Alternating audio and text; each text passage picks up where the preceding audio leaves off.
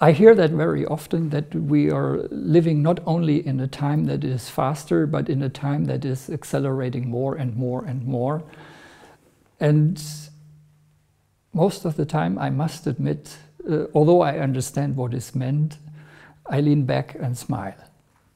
Because my day today has 24 hours, as it always had all my life. Nothing has changed.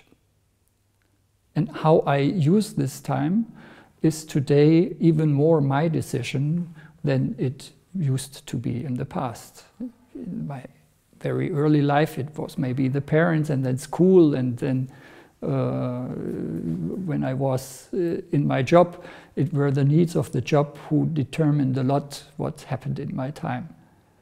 But nothing has changed. So what changes is our perception of time, due to all kinds of things. But it is our choice to let things accelerate or not. And I acknowledge that we perceive the time to run faster. And there is an example that even for me is sometimes a driving factor. The 2 blue check marks in our family group. You send a message and you check, has it been read? Why is there no answer? I asked a question, please give me an answer.